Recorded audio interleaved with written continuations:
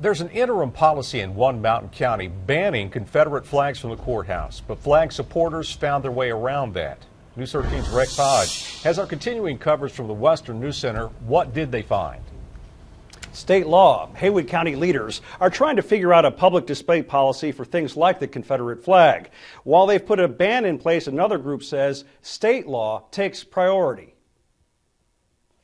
I see both sides. Emma Morris understands the debate over placing small Confederate flags at the Confederate monument in front of the Haywood County Courthouse. I get why they put it there, and then I also see why people would not like the negativity and all that, because it causes a lot of pain. When complaints surfaced last summer, the county put an interim policy in place banning unofficial displays and buying time to establish a more thorough policy.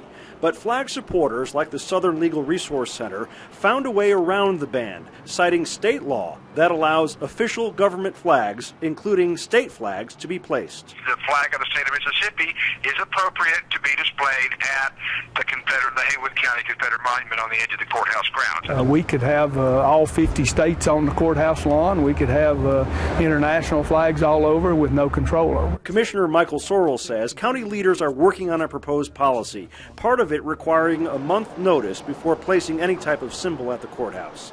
It would also specifically ban the Confederate battle flag. They will know that if they adopt this policy, we want them to be very clear that we consider it illegal and unconstitutional and unnecessary. We've got